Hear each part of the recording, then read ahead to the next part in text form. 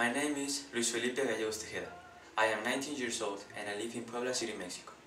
I am currently studying the fall semester of accounting at WAP University.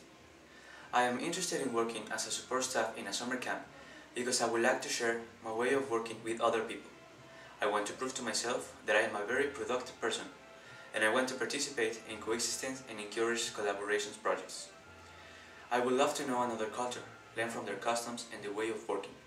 And also, it will be very useful for me to practice the English language in the USA. My experience in kitchen is very general, but I learn fast and I like it. I consider myself as a responsible person, who does what he has to do. In the same way, I am authentic, I am proud of who I am, and I am very logical, but I am fun.